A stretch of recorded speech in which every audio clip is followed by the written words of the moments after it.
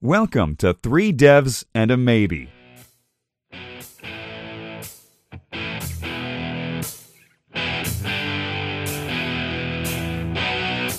Now introducing your show hosts, Michael Budd, Fraser Hart, Lewis Gaines, and Ed Mann. Hello and welcome to another episode of Three Devs and a Maybe. My name's Ed Mann, and today we're very lucky to be joined yet again by Scott Arciszewski. How you doing, Scott? I'm doing great. How are you? I'm very good, thank you. Listening back to last episode, I ended up having to cut it into two parts, actually, just because we had so much good content there, and I just kept you for way too long. I know you're a very busy man. But one thing in there, actually, that you said was about digital signatures. And it was like, maybe we could talk about it in another episode. And for the audience and for me, this is the other episode. So, no, thank you again, man, for taking the time to come on the show. I really appreciate it. Yeah, happy to be here. Awesome. It'd be great maybe to kick off the show. As something you see in encryption kind of bounded around, what's the difference between symmetric versus asymmetric encryption? So I wrote a blog post, I think it was like 2 years ago at this point, called You Wouldn't Base 64 a Password. And the idea was to introduce the common terms and concepts of cryptography. Nothing super in-depth like LLL, lattice stuff, but with the basics, the stuff that as a developer you're going to use on a day-to-day basis. And I broke it down into three main categories. One was keyless, which is hash functions. One symmetric key and then asymmetric key. A hash function, you take a message, you put it into it, and you get a fixed length output. It's pretty useful as a building block by itself. Maybe not the best thing to use for most protocols, like for authentication or password storage. Symmetric encryption, you start with a key that the person who encrypts and decrypts uses the same key to encrypt a message to where only somebody who possesses that key can decrypt it. Asymmetric encryption is when you have a key pair, a key you keep private and a key that you give to your other participants. And they'll use that public key to encrypt a message, and then only you can decrypt it. And there's different ways to achieve this. You can either encrypt the message directly, which it turns out is actually a very bad idea, especially if you have a long message and you're using something like RSA to do asymmetric encryption. Or you can encrypt it with a symmetric scheme like AES, and then use RSA to exchange the key. Like you encrypt your AES key with your RSA public key, and then the key's encrypted, so the person who has the private RSA key can decrypt the AES key to decrypt the message. And the terminology gets a little bit muddy there, but that's a step towards the current best standard for doing public key encryption. And then you have a completely different approach, which is what Elliptic-curve does, which uses a thing called Diffie-Hellman, which is normally used for key exchange. And this is the crypto box seal function if you follow along with Elliptic-curve usage. What it will do is it'll generate a one-time Diffie-Hellman key, Diffie-Hellman key pair, which is a secret key and a public key. It'll do the key exchange algorithm with the recipient's public key, encrypt the message using a derived shared symmetric key, and then it'll just append or prepend the public key that it generated for that one-time key pair to the front, and then it sends the rest of it as a normal ciphertext. And then the person who has that long-term secret key can decrypt it. So the nitty-gritty details of asymmetric encryption can get really hairy. I've also seen some weird things in the post-quantum domain, like some of the multivariate and lattice-based systems. I haven't studied them well enough to speak confidently about how they're implemented, but there's different ways of doing it. When it comes to building cryptography into an application, asymmetric encryption is the one you're most likely going to make mistakes in. So if you're building an encrypted chat application, you think, I'll use RSA and AES and that'll be fine. You might want to hire a cryptographer to look at your code before you deploy it. With symmetric keys, then, am I right in thinking that both of them need to know the key to actually unlock the secret? And it's finding out how do we actually transfer that knowledge. If I lock it with this key, I need to give you this key somehow. Obviously, if I go through a public network, someone could eavesdrop on that and just get the key. So asymmetric gets around that, where you're just passing out essentially in this kind of, if you look at the analogy of locks, you pass out open locks that people can lock and then give to you, which you only have the key to open. Mm-hmm. It's like a wax seal on an envelope, except in this case, if you seal the envelope, nobody can open it unless you have the right thing to. There's no real good, physical analogy to asymmetric cryptography. Public and private keys, am I right in thinking that you only decide which one of those is actually private? You can interchange the two, can't you? No. Well, you can technically, but it's really ill-advised. If you take the private key, which is your secret material, you can generate the public key in like microseconds. But going the other way around is an extremely slow operation. So, for example, if I give you a random 256-bit secret and say, use this as a curve 25519 private key, you can generate the public key just by using that as an integer and multiplying by the base point. Yeah, adding the base point to itself enough times using a ladder construction, it gets complicated. So then you get your public key. But to go back from public to private, the reason that that this is secure is that you can't go the other way very easily. And then you have other properties like for curve 25519 for doing Diffie-Hellman. Me and you are trying to communicate, and I take your public key and my private key, and you do vice versa. You have my public key and your own private key, and we multiply them both together. We'll get the same shared secret. That's how Diffie-Hellman works.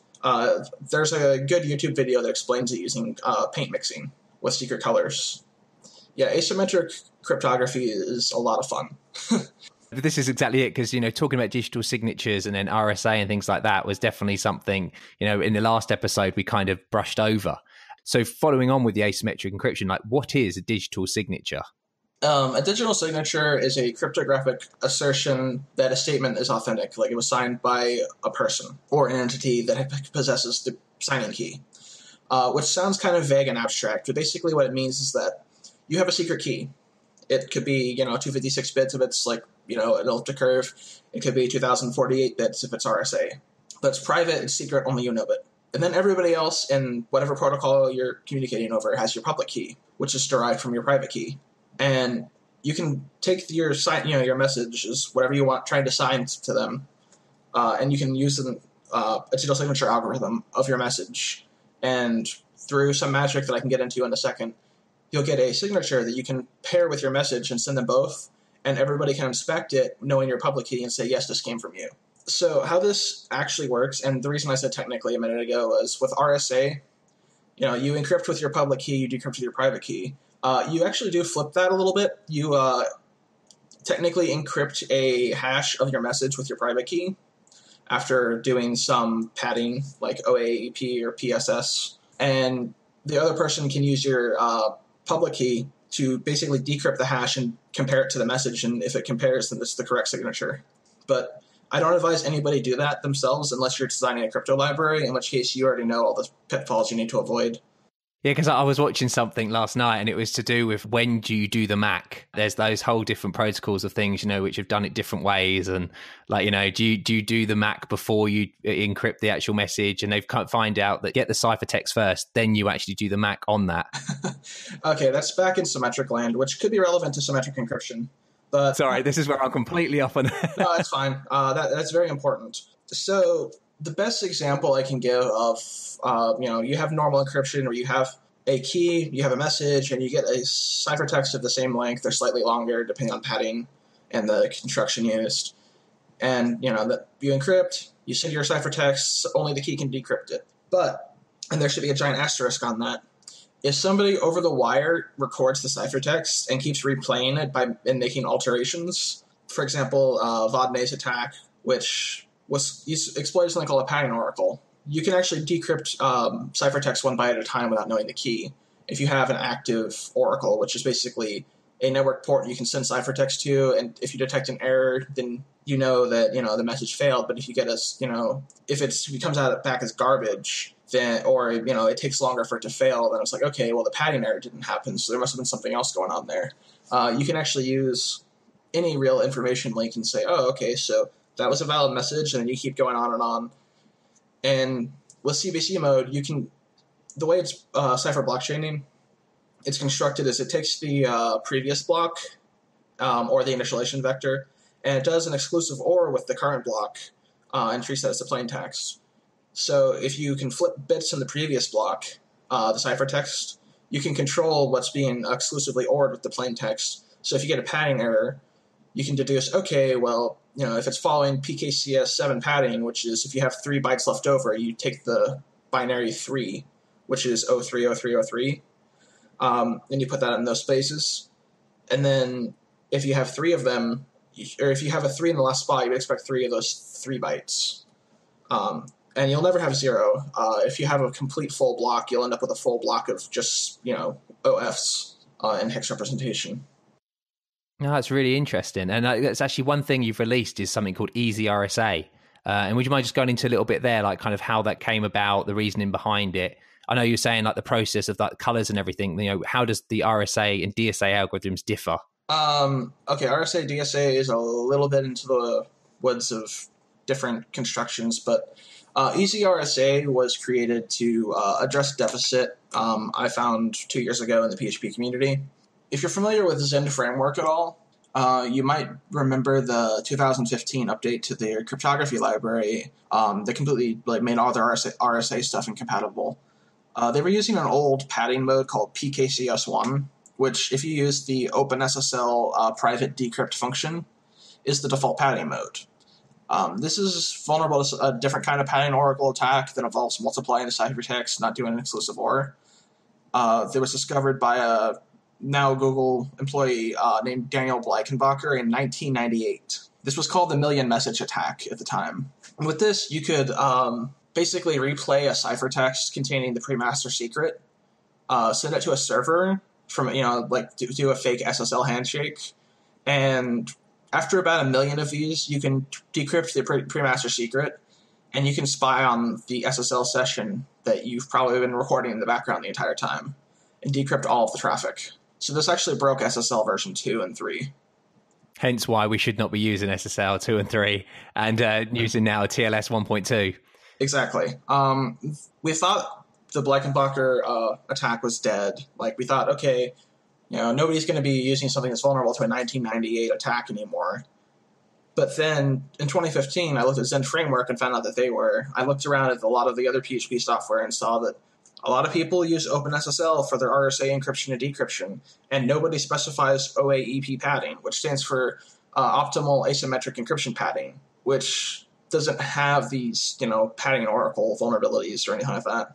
There's actually a lot of ways to screw RSA up. And that's why you shouldn't do it yourself. Exactly. If you set your public exponent too low and your messages short, you can actually just divide the ciphertext by 3, or take the key root of your ciphertext, and you get your plain text. That's why we have padding modes, because textbook RSA, you can just do that. Take the key root of the message, you've decrypted it. Congratulations, you don't have to go any further.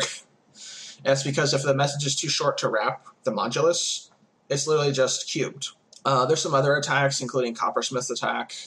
There was another one, Bleikenbacher in 1998 published this one against encryption. If your public exponent is 3, even if you're using, a padding mode that doesn't have that wrapping issue, you can actually forge messages using his 2006 attack. So there is a lot of literature on RSA attacks, including factoring attacks that are getting faster and faster every year. So do you reckon RSA is secure still to use, or do you think there's alternatives that are better to use? I'm not confident in the long-term security of RSA. It's probably fine for the meantime. If you have an SSL certificate that uses RSA 2048, but it's going to expire before 2030, you're probably fine. I would expect everything to start moving towards elliptic-curve cryptography in the next few years.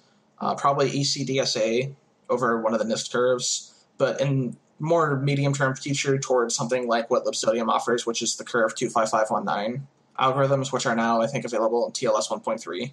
That was the motivation behind EasyRSA. What EasyRSA does is it combines authenticated encryption, which is encryption with a MAC, which is a message authentication code. And all that means for most people is that whole bit flipping attack to decrypt messages one at a time is not possible unless you have the key, in which case you don't need to do an active attack. So circa 2000, I think it was Rogaway, published a formal security proof for why authenticated encryption is necessary, and also that the specific construction that needed to be done was called encrypt then MAC. And how this works is that you take a keyed hash function construction like HMAC, which hashes your message and then hashes it with a key using padding, specific byte patterns that are the size of the hash function or the message. And what it would do is first it would encrypt the message. Let's say you're using CBC mode. You would first, encrypt your messages normally with a random initialization vector, hopefully from dev-urandom. If you're using something weird like rand, switch that first. So you have your random, 16-byte initialization vector. You have your AES CBC encrypted message. And then you would take both of those things, and this is important that you get both of those things. I made that mistake once, and I got a really embarrassing email from somebody who says, hey, I can control the first 16 bytes of your message freely. And you'll pass them into a HMAC function. You could do like a hash init, or you could do it all in one line with a hash underscore HMAC. With a secure hash function like SHA-256 of the initialization vector and the message, and you'll get a hash that authenticates those two messages with a key. And you take that key and you stick it on the end. And when you get a message, the first thing you do is you grab the message authentication code, which should be the last 32 bytes of the message. And if the message is less than 32 bytes long, fail immediately. And then you grab the rest of the message, and the key, because that's shared because you're using symmetric encryption. Recalculate the message authentication code of the IV and ciphertext you were just given. Compare them using a function like hash equals and constant time. If they don't match, stop what you're doing, throw an exception, either catch it somewhere else or just let it kill the script. And just full stop. Don't proceed. Somebody's doing something evil, and just don't let it happen. And then if that, if everything's all fine and well, then decrypt as normally. So that's interesting because so the authenticated encryption then provides you with two kind of strengths there, where you're encrypting it, so making sure that you can see it the people who actually have the key, and then also ensuring that no one's tampering with it in between. Yep, it's the best of both worlds. Yep, it should be the ciphertext should be indistinguishable from random noise. That's why you use the random initialization vector and a strong cipher. And it should also be resistant to what's called chosen ciphertext attacks. Because, security people love their acronyms. This is abbreviated as IND-CCA2. So when a construction follows an authenticated encryption scheme, such as AES, CBC mode with HMAC, SHA-256, or if you want to be really fancy in your Auth ESP 7.1, you can use AES GCM directly from OpenSSL and not need to bother figuring out how to do the whole encrypt MAC construction. It has a property they call IND-CCA3, which just means authenticated encryption rather than just, somehow resistant to these attacks. So what EasyRSA does is it uses Taylor Hornby, Diffuse Security, whichever one you know him by. He wrote a cryptography library to do simple string encryption in PHP. And this uses version 2 of that for symmetric encryption. And then for doing public key cryptography, you have your public key and your private key. It actually does something called KEMDEM, KEM plus DEM, which in the beginning of this talk, we mentioned, you separate your AES encryption from your RSA encryption. This is kind of like that, where you encrypt your key with your message, with your public key, and then they can decrypt it. It does it actually a little bit inverted. It uses the ciphertext itself and the message as in an HMAC construction. And the reason is because if there's some weird attack discovered against OAEP padding, let's say another weird padding oracle or some other kind of esoteric attack that breaks the security guarantees of OAEP, this actually sidesteps that because you need to have the ciphertext and the plain text of that message, and then you HMAC them together to get the key that's used to decrypt instead of just encrypting it directly. It seems a little bit backwards, but all that does is make sure that if some weird, edge case happens and this is not actually a secure construction, like the padding mode for RSA, it doesn't actually influence anything. You can't decrypt the key and detect it because it's not using this message that it decrypts. It's literally, it grabs the data that's there, mixes it in with HMAC, and gets another key that's completely, it's deterministic if you know both pieces. But it's a step of indirection that makes it really hard to get any useful information out of it, even if you can break the protocol that's being used. The other thing for signatures, it just uses PSS mode instead of PKCS1, just in case, somebody figures out a way to use Coppersmith's attack or Blankenbacher's attack against a public exponent of 65537. I don't know how you remember this off the top of your head. I work with this stuff a lot. Most of the stuff I do isn't public, but I try to publish whatever I can. That's amazing. And also then with the authenticated encryption, there's another side to it. You can actually add associated data with that. Well, what does that actually entail? So this is really cool for you have a password storage where you use bcrypt to hash people's passwords. And then you encrypt it with a key that the database does not know. You have your web server and your database on separate bare metal, and they communicate over a local network. And the database server, which is running, code from different websites, and one of them might have a SQL injection, it has its own distinct file system. It can't access the web service file system. You're encrypting it to where you have only ciphertext stored in the database. And if you manage to decrypt the ciphertext, all you get is password hashes, but you want that extra layer of protection. Well, there's still an attack you can do if you're trying to break into somebody's account. Let's say you're trying to access an admin account. You would use SQL injection to update their encrypted password hash with the one for your account, one you would know, and then you just log in as them using your password, and it would work. So what you can do with authenticated encryption with associated data, remember how I said, diffuses library and authenticated encryption generally, you encrypt a message and then you do a authentication tag, an HMAC over the ciphertext. All this does is take whatever associated data and include that in that authentication tag calculation. So it'd be like in the first example, when I said to do the HMAC over the IV and the ciphertext. Your IV is technically your associated data. Protocols generally give you a space where you can supply your own arbitrary data, like a TCP sequence number, or in the case of a password hashing thing, the user ID number, their database row ID. So if you were to use authenticated encryption with associated data, or AEAD is it's abbreviated online, and you use the user ID or the username or both, or whatever, and somebody tried to replace their password hash with another one, it would just fail to decrypt. You get to recalculate the authentication tag with the wrong authenticated or with the wrong associated data, and therefore it would just fail before it got to the decryption stage. So that's a specific use case for it. The general idea is that you might have situations where you don't want to encrypt anything, you just want to authenticate some data, and you want to use one true protocol for both cases. The general case that most people envision is you want to encrypt something and have nothing be public. And in those cases, you would just have, authenticated encryption, and your associated data would be like empty string. So an AEAD, authenticated encryption with associated data construction covers both use cases. I wrote a library. It's called Passetto, and originally called POST, and it was proposed as an alternative to JSON Web Tokens. And one of the earlier designs had a separate, authentication and then encryption for symmetric key, where you would have if I want to have an authenticated token where everything's public versus an encrypted token where everything is encrypted.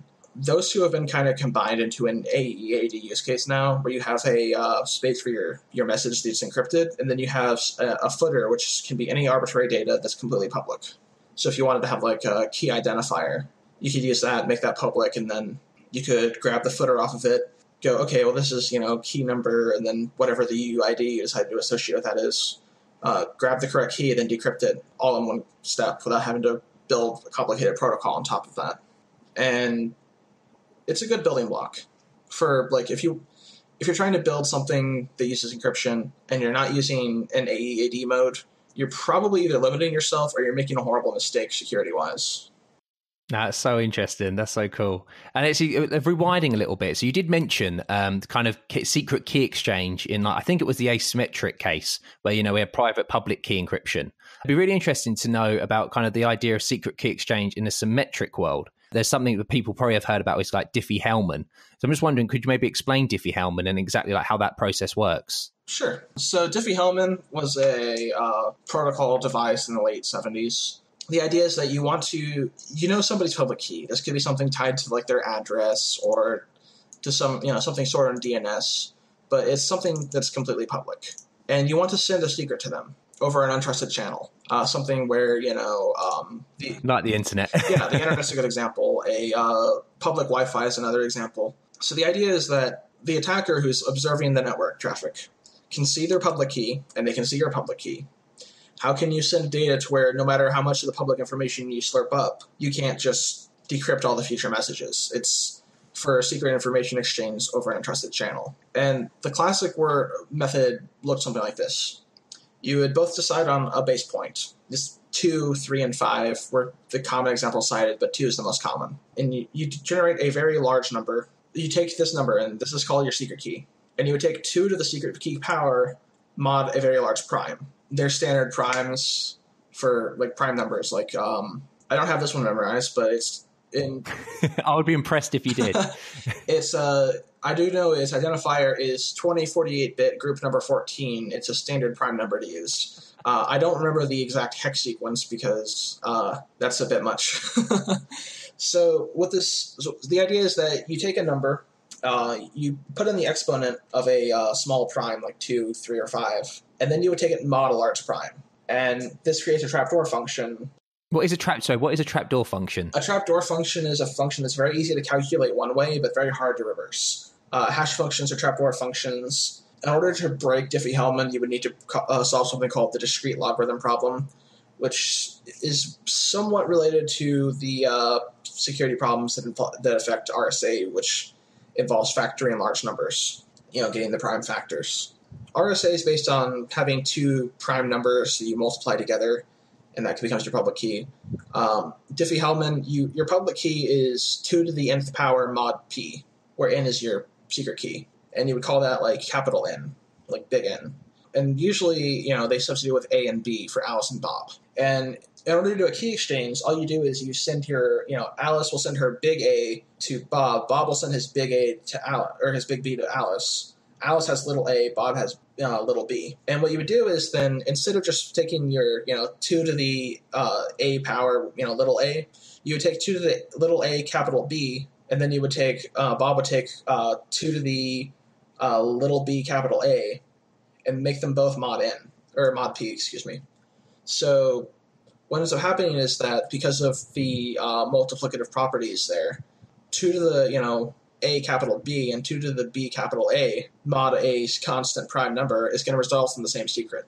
And you're just hiding it kind of in plain view. Yep, you're using math. It's crazy. So cool. And then you have elliptic-curve Diffie-Hellman, which uses, instead of, large numbers, 2 to the n mod p, you're taking a base point. And the example I always point people to, it would be 9. And you're adding that base point to itself a certain number of times. So you get a multiplication. So instead of, 2 to the n mod p, and the base point is usually called g, you have n times g over an elliptic curve, which is a mathematical finite field over with a large prime number like 2 to the 255 minus 19. Or I don't have the P256 one that NIST uses for their ECDSA and elliptic-curve Diffie-Hellman algorithms, but it's also a large prime somewhere in the vicinity of 2 to the 256. Because there's a couple of elliptic curves you can choose from, isn't there? Yep, there's different, not only are there different curves in terms of prime numbers and parameters, there's different curve formulas.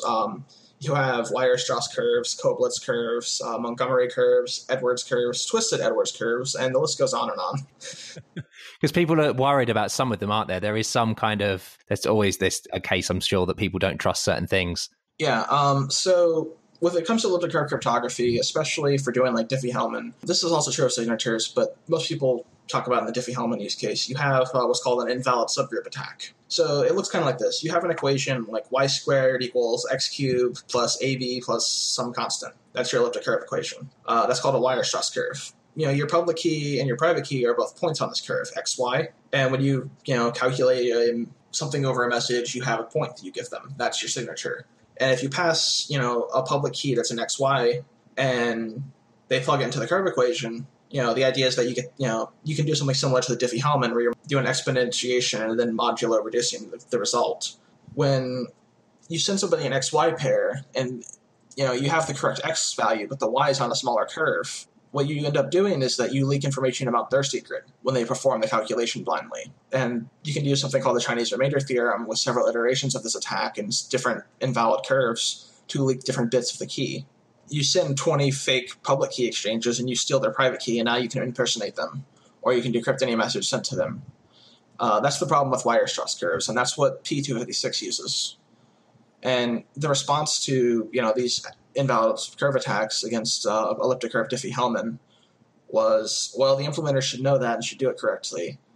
And they should make sure that the point they receive is on the curve and have all these validation steps. To which the guy who wrote Curve 5519 said, that's irresponsible. The standard should be designed to resist these attacks. And he proposed his alternative, which is what Curve 5519 uses, which is called the Montgomery ladder, where instead of having all this x, y pairs in coordinates being passed back and forth, you send an x coordinate, and that's it. Your public key is an x the result of a scalar multiplication. Is that strong enough? Yeah. If you have the x-coordinate, you don't need to send the y. You can calculate that from the curve. And then you have Edwards curves, which Libsodium uses for signatures. You can actually use Edwards for both Diffie-Hellman and Elliptic-curve DSA, sort of. They call it ED-DSA to differentiate it from EC-DSA because Edwards curves allow you to do a lot of the same security benefits of Montgomery curves. And they're actually birationally equivalent to each other, which means if you have an ED 25519 secret, you can actually convert it into a curve 25519 secret for public key Diffie-Hellman. There's a lot of cool stuff you can do there. And it'd be interesting to know kind of, why would you use elliptic curve cryptography over, say, what you would use in a standard Diffie-Hellman exchange? The biggest reason is if you have a trusted implementation like Libsodium or Golang provides its own standard libraries in the crypto extension, you can guarantee, not only are they free of invalid curve attacks, but also that they're constant time operations. And there's a lot less levers to pull, like with elliptic curve cryptography. If you have, 256, P256, the NIST curve, or if you're doing, digital signatures and you're using like the Koblitz curve or you're using ED 25519, you have your algorithm and you have your message and you have your key pairs, and that's it. There's no knobs and levers. You don't have to choose your public exponent size. You don't have to specify a padding mode. There's no magic you have to master to use it securely. It's pretty boring. You have your algorithm, a function, you pass in your message and your secret key, and you get a signature. So, to verify, you have your signature, your message, and a public key, and you get true or false. And that's it. Well, boring security is the good security, though, isn't it? Definitely. So that's where cryptography has been going. Is it also because the security you gain from just like a smaller, in bits, if you're just looking at bits and bytes from an elliptic curve cryptography compared to, say, the Diffie-Hellman one? So it's an actual size and actual computation strength as well. Oh, yeah. The key sizes are much smaller. Have you ever heard of DNSCrypt? No. What's DNSCrypt? DNSCrypt was an early protocol for using Diffie-Hellman to encrypt DNS lookups. And it would actually, for the DNS server, it would put its public key in the subdomain. And they would base 32 encode it, and it came out to be about 51 characters long. So you could have, it started with the magic characters UZ5, and then you'd have your public key, and it'd be like .name.com. And that would be your DNSCrypt, server, your name server. So when you have the software that speaks the protocol, it would connect to that. It would use the subdomain as your public key. And then all your DNS record requests would be encrypted between you and the server you're trusting to handle DNS for you. Because that's actually one interesting thing, because last episode we did talk about, HTTPS, TLS, HTTP over TLS and things like that. And, we assume then we use that and communication with the server is hidden. But actually these headers, such as like DNS requests and things that we're actually doing, is leaked out.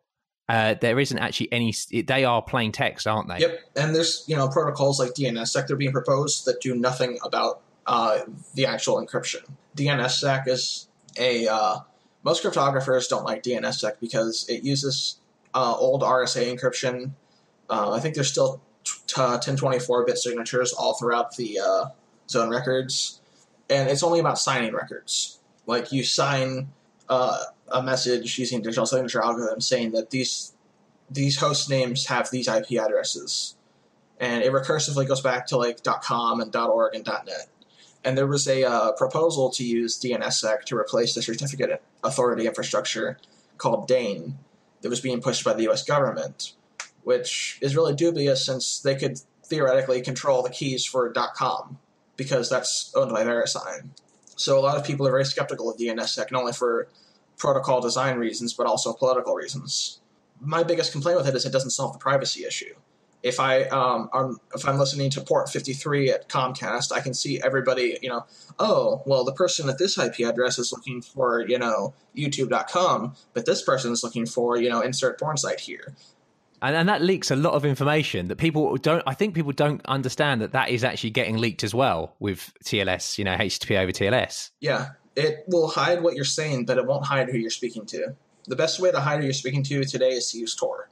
That's a whole other topic, onion networking and routing. And if you're going to use Tor, either run a non-exit node so you have traffic constantly coming in and out, or always use it. If If you're using normal internet traffic, like you're just using, Comcast or Verizon or whoever your internet provider is, and your website speak HTTPS, but you're always speaking to them directly, and then you want to do something sensitive, like you want to talk to that person overseas who's, a dissident who needs help, or if you're doing something questionable, or you just want to talk to somebody who's very paranoid and they won't speak to you unless you're talking to Tor. Suddenly, you have a baseline of very low noise signal. Then suddenly you participate in an activity that's very noisy.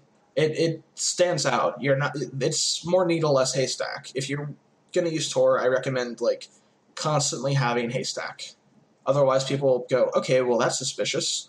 If you're in a country where Tor usage is either not encouraged or outright illegal, using it only in those moments is going to draw a lot of attention to you, especially if, there was just a failed coup 6 months ago, and then suddenly you start using Tor and you're in the military.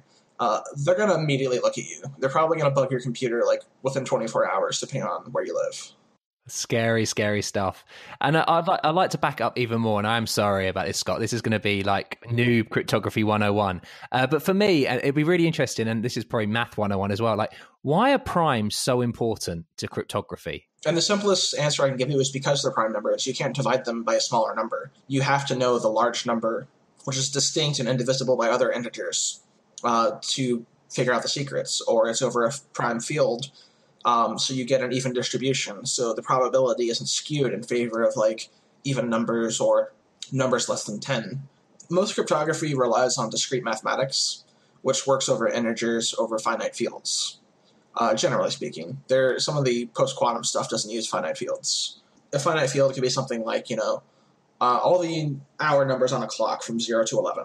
And that's a finite field of 12. If you hit 12, you wrap back down to 0, you do a modulus. If you have a clock with over field 7, and you start with the numbers 0 through 7, you go through 0 through 6, you go back to 0. Okay, now let's say you multiply the number 3 throughout that. You'll go from 3 to 6 to 9, which reduces back to 2, and you'll go and hit every number on the clock in it's by 3, but seemingly random order before you get back to the first one. That's why prime numbers are so important, is because they don't divide each other. And because if you have a random number, if there's no, it's a small number, to look in a small place, it's actually pretty evenly scattered throughout it. It's pseudo-randomly distributed, but evenly. And it's that not having that bias that helps it. Yeah, because if okay, well, they generated a random number, and it's not a really small one, so you're going to look in the upper bits of the spectrum. That lets you do a cryptanalysis that cuts down, okay, we can shave off the top 50% of possibilities just on that alone. Your attack space becomes smaller and smaller. And then if it's within 2 to the 64 and 2 to the 65 are the values. It's not anything higher, it's not anything lower. Yeah, you still have to search through 2 to the 64 operations to find the key. But that's a lot easier to attack than 2 to the 128. Because each time you increase your attack size, you double the amount of cost you have to expend in terms of energy and time. Another thing, actually, and this is me hypothesizing about something so it's say man-in-the-middle attacks, so for stuff like private key encryption. Say, hypothetically, we've got Alice and Bob, good old Alice and Bob, and, they've both got their public keys that are available. If I put someone in the middle of this and I was essentially I was able to tell Bob, actually, no, your Alice's private key is whatever private key, Alice's public key is whatever my public key is. And I essentially was able to replay this traffic between them, essentially doing the man in the middle attack. How can I, as Alice and Bob, ensure talking to one another without actually, going to say, look, this is my public key and showing it maybe in real life or another way of verifying? Is there a way actually within these protocols to actually verify like that using the authentication route? Okay, welcome to public key infrastructure, PKI. It is a massive field in security, and it involves basically answering that question of how do we know which public key to use. The current standard that secures the internet is called X509, which is basically certificate authorities. These are public keys that ship with your browser and operating system of known authorities who can in turn sign other, public keys for websites. And there's usually a chain. You have your CA cert that's held by the company that's good till 2030. Then you have their intermediary ones, which are the ones they generate, every so often. And those intermediary ones are the ones used to sign certificates for their actual customers. So when you, let's say, get a certificate from Let's Encrypt, it's signed by one of Let's Encrypt's intermediary certificates. It's not signed by their global one. That's used only to sign intermediaries. Is this so they can then easily revoke certificates and things like that if something happens? It's supposed to going with just the root one. Exactly. So the idea is that if one of the 5 or 10 intermediary certificates for Symantec is compromised, they can distrust any certificate signed with that intermediary certificate after a certain date, have their customers who had one legitimately, get a reissue from a different intermediary, and they don't have to completely replace the chain and update all the software in the world. It's just, an intermediary got compromised. Okay, let's swap that one out. And it's signed by the root, master one for that CA, which is in turn that publicly ships with your OS. It's a way of avoiding the inevitability of a compromise. That is awesome. And actually, interestingly, and I don't know whether, it's something we can go into, but there was actually an attack on Let's Encrypt, on the way that the Acme standard worked. I think it was one of the Acme protocols. Yep. So if you were on shared hosting and you used Let's Encrypt, somebody else on the same server could impersonate your Let's Encrypt challenge and generate a certificate for you. But if you're on shared hosting, you're kind of in bed with unknown people, possibly hundreds of them. There's no telling what other kind of hacks they could do. If you are doing encryption on a website on a shared hosting, and let's say one of the system administrators accidentally makes something world readable by the Apache user, you can build a web script that just reads everybody's encryption keys and then decrypt everything. There's a lot of room for error there. Generally speaking, dedicated servers are more secure than virtual machines because, as we've seen with stuff like Spectre and Meltdown, a whole set of literature about cross-VM attacks using side channels for, decades at this point. VMs are good, but they're not like the gold standard if you're trying to be secure. And then shared hosting is like a step down from VMs. If you're okay with the risk of side channel attacks and you're not worried about being targeted by a nation state, they're fine.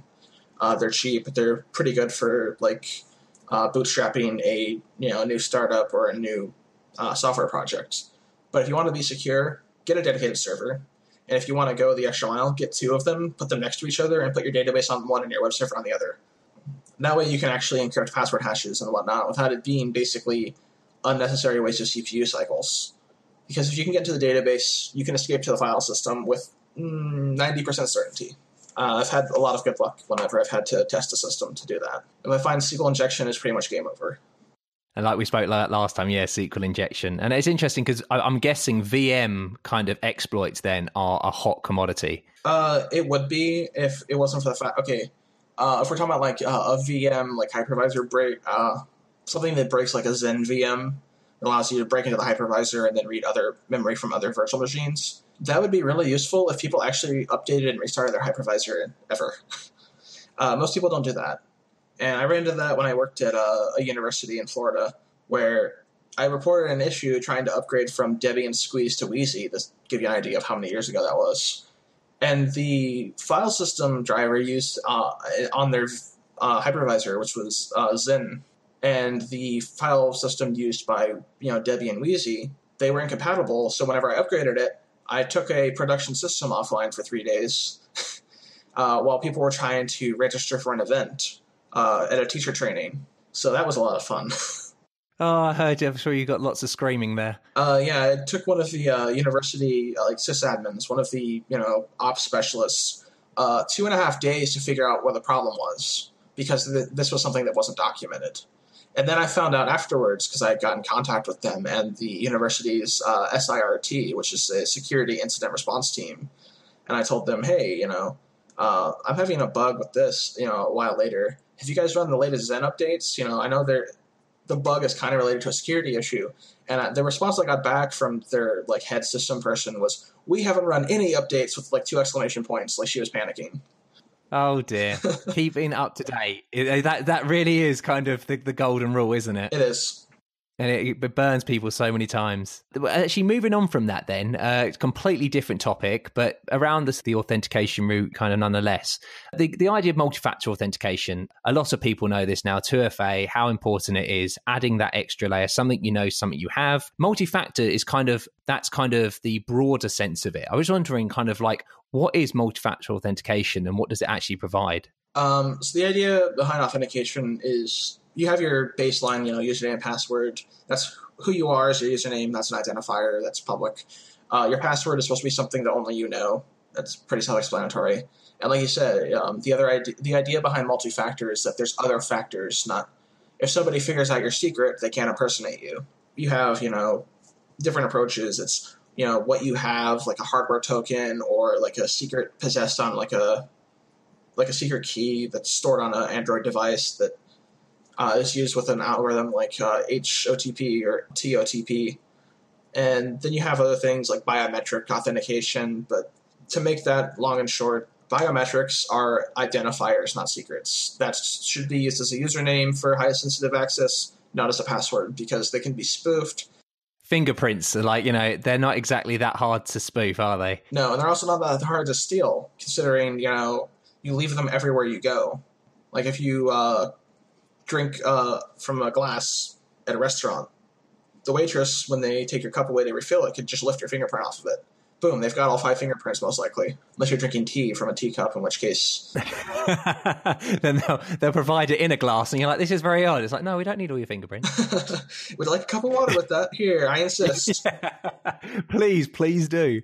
But yeah, focusing then on the possession side of that. So you did mention TOTP and HOTP, and I think those are the ones that people are the most familiar with. This idea that you get these one-time passwords, whether it's through SMS, which has its own vulnerabilities, definitely, or through like apps, like you have Authy and Google Authenticator and things like that. And if actually you've made a multi-factor application or package, PHP package, would it be great maybe to go into these different ways of actually making these one-time passwords and how they actually come about? Sure. So earlier I mentioned the HMAC algorithm that's used for authenticating ciphertexts, for authenticated encryption. HMAC by itself is actually used in a lot of protocols, and it's actually used in HOTP and TOTP with you have a secret key, which is what's actually stored on your device when you scan a QR code, or it's stored locally and it's used with your account information to generate a message that's sent over SMS. I don't trust SMS-based two-factor authentication. You can build an IMS eye catcher for, I think, $50 with commodity hardware. You can get it like Amazon.com or Newegg. That's really scary, isn't it? Technically, they're illegal to operate, but they're not illegal to build our own. So what would that do then in the case of iMessage then? So it would just sniff out... It'll pick up that traffic. Pick up any text messages sent over the air. And you can use that to... If you know the phone number that's being sent to you, which is included in the information of the SMS message, you can just read anything that's sent to and from a phone. And so, because SMSs then, fundamentally as well, they are plain text. Yes, they are. And again, we're trying to use, say, like this one-time password in plain text, such as like email, again, is another thing that's plain text, which people probably aren't fully aware of. Yeah. Even if your server accepts encryption, if I'm doing an active attack, I can just drop the encryption. It's opportunistic. SMTP, which is used to send emails to servers, it defaults to plain text. And actually, you'll start with the EHLO or ELHO, or it's a weird way of saying hello. It does all this before it begins SSL. It actually runs a start SSL command, and if you strip that, or you return a fake error code and then strip it on the other side of the wire, it'll just go, oh, okay, you don't speak SSL. Well, here's the message I'm trying to email. That's insane. Why would it do that? Is it just because of the fact of ease of the fact it needs to carry on working? Legacy systems that didn't support SSL years ago, and they wanted to not break the internet when people trying to email. Don't use email or SMS for anything sensitive, ever. If you wanted to use send a message to a friend that contains like a password to something, either have a password manager, like a team one, like 1Password, and just use that, which is the tool intended for the job. But if you don't have that already in place, make sure that everybody you communicate with is using something like Signal, which is an Android app that is like SMS but encrypted. What would you put WhatsApp in there as well with end-to-end encryption, or is there dubious around that as well? The fears over WhatsApp are mostly that it's owned by Facebook, and Facebook might figure out, okay, well, this person is in contact with this person, and might use that for ad targeting. That's the only real legitimate fear of WhatsApp. People say things like, oh, well, there was that one vulnerability in the Guardian article, but they made a trade-off that I personally wouldn't have made, but I understand why they did. They have over 1 billion users all over the world. Most of them don't know what encryption is, And, a lot of people, in especially, third world countries, as we would call them, most people share the same phone. They just swap out their SIM card. So every time the SIM card gets swapped out, your encryption key is going to rotate. Instead of breaking it for all those users and making it to where, they don't want to use WhatsApp, they want to use unencrypted SMS, they just decided to make a fair trade-off for usability and make it say, unless you enable notifications, to just roll over your key. And people, there are cryptographers who will say that's not a good design. And I will say, yeah, but considering the operating environment they have to make it work in, they're making encryption there seamless. People don't know that they're actually using encryption and how secure actually it is compared to, say, using an SMS or an email. Yeah, and I think we should definitely make that the norm. People should be more secure than they realize, because right now people are more vulnerable than they realize. WhatsApp, Signal, they're both good. There's other contenders coming up, like OMemo for XMPP, Wire, I think, is another good one.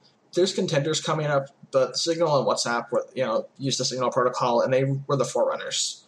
And they're still recommended by cryptographers to this day. So if you hear anybody spreading, fear about WhatsApp and they link to that Guardian article, just look up the rebuttal by basically every cryptographer and every cryptography expert that isn't really a cryptographer, like they don't hold a PhD, on the internet. Like, there was something like 60 or something signatures the day it was drafted, and it just kept going and going.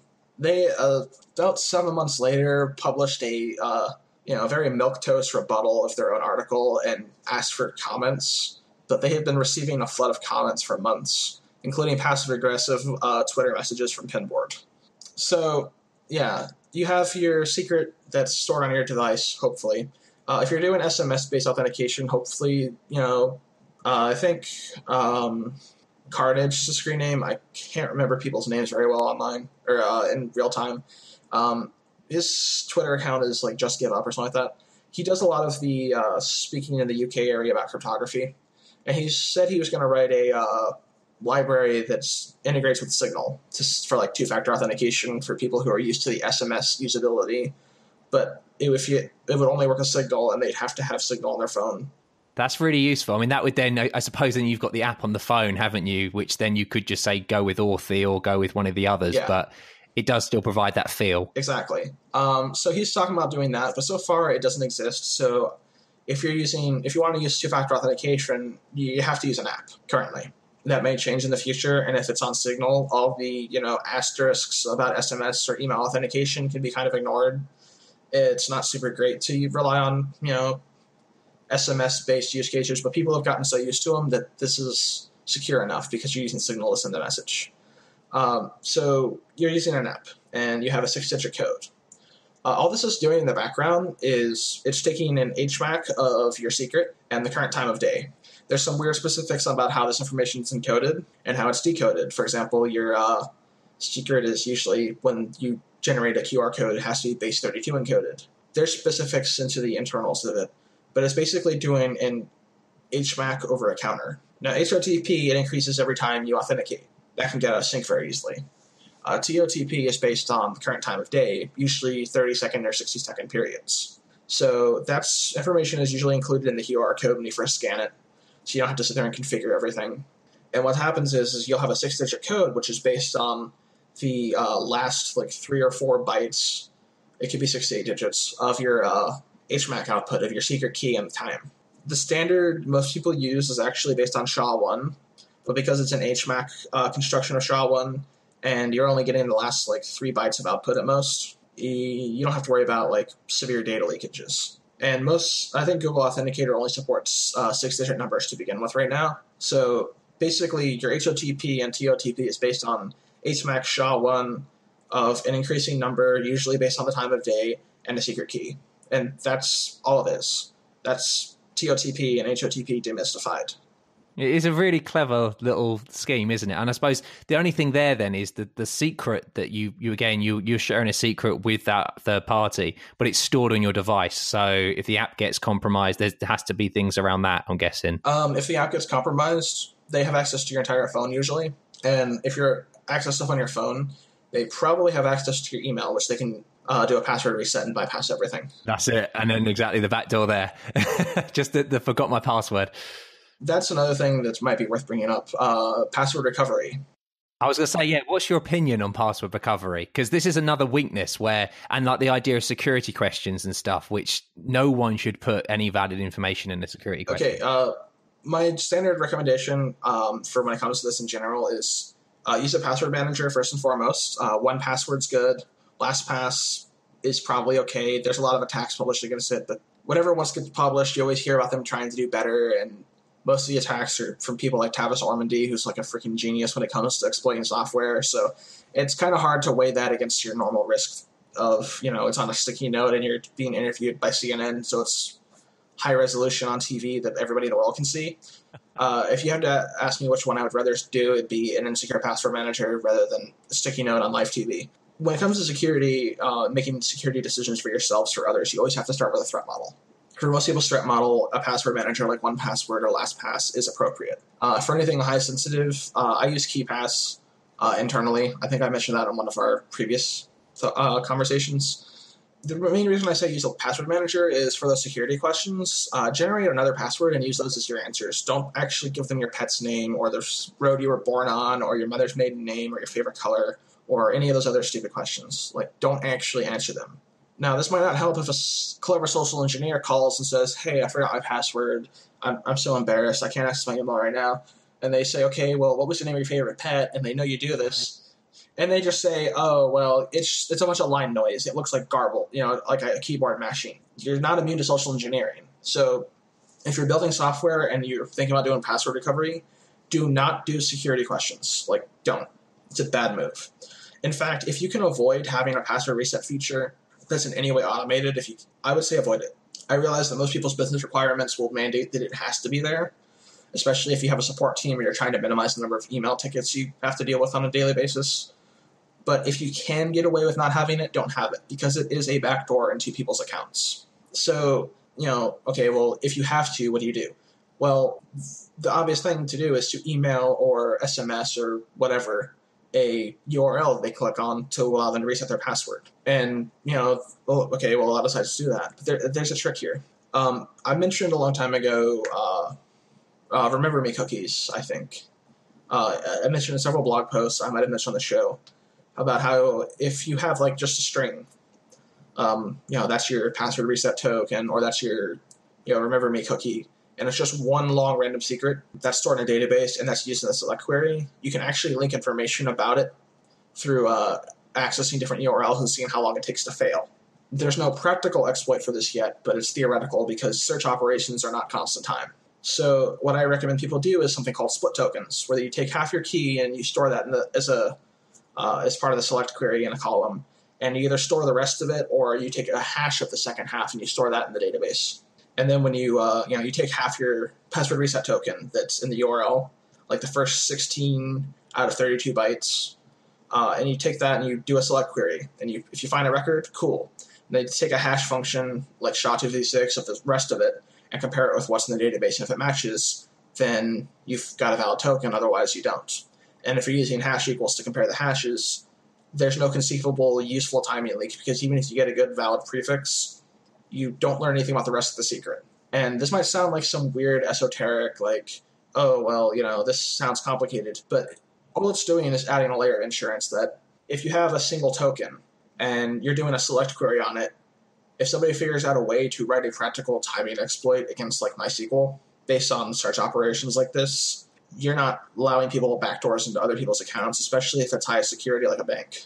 So, email a random split token to people, and that's probably good enough for password security. The other thing you can do, and this is most users don't know what GPG is, GNU PG. I was going to ask that actually around email. That obviously is something, an added layer that you can do. Yeah, we wrote a library called GPG Mailer to make it really easy. But if your user has given you their GPG public key, and this is something you can actually do with Facebook, you can encrypt your password reset emails with their PGP public key. And then even if somebody hacks their email accounts, but they don't have their GPG key, which is usually stored on a device that the email server never sees, they can't decrypt the message and log in as them. So I realize most people don't use PGP. There's actually a paper about the usability of it called Why Johnny Can't Encrypt, and then a follow-up paper called Why Johnny Still Can't Encrypt. So I would not mandate it, but if your users provide it, that's certainly a good thing to add. Yeah. So that's GPG Mailer. It's under the Paragon IE namespace, like every library you'll hear about me talk about. I'll definitely put that in the show notes, man. That's awesome. And that uses public key encryption as well, then? Public key encryption. It uses RSA currently.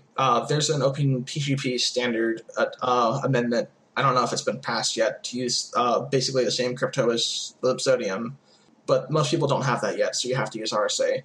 And the other thing is that I'm currently building a microservice, kind of like I did with Chronicle, to deploy a form you can generate that does PGP encryption of email messages. So let's say you wanted to, let's say you're a web design agency and you want your clients to give you their SFTP server credentials or something.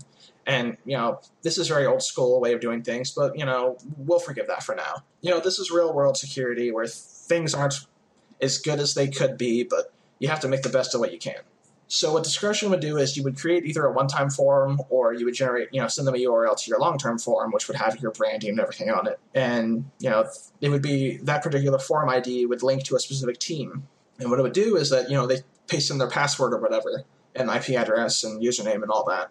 And it would actually encrypt the entire message with everybody in that team's PGP keys individually and then email to them in the background. So they don't have to know about PGP. They can still benefit from it. And if this is served over SSL, on your website somewhere, or a subdomain of it, and it's in the expect CT, it has an expect CT header, so it's in the certificate transparency database. There's very little attack surface left here, and it doesn't do the Java side, a JavaScript client side encryption. It's all server side. So if you attack the server, theoretically you could still decrypt everything, but you'd have to be there at the moment that it's encrypted. So if you just play this on your network somewhere, give it a subdomain, use Let's Encrypt to get a certificate, spin it up. Once it's ready to go, you'll be able to just send a URL to a client, and suddenly your team has securely received a ciphertext that has the credentials they're trying to send you.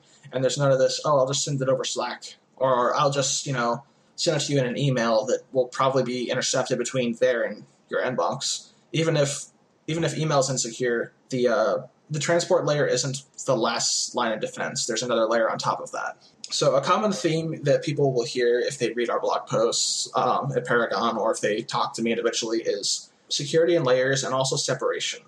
I mentioned, separating databases from web servers and also separating inboxes from the actual keys that can decrypt the messages coming in. There's a, rule in security where more layers is better, but there's a corollary that multiple speed bumps does not make a wall. So whenever the time comes to build a system, always make sure that you're actually building a wall and not just a speed bump. That's so true, man. So true. And hey, Scott, thank you so much again for coming on the show. It's been another great episode, gone through so many interesting things, loads of stuff to talk about, loads of stuff to investigate more after this episode. So I really appreciate it. Thank you for having me. Awesome. All right, then, audience. Well, it's been another great episode, and we'll speak to you again next week. Goodbye. You've been listening to 3 Devs and a Maybe. You can contact us at contact@3devsandamaybe.com or follow us on Twitter at 3 Devs and a Maybe.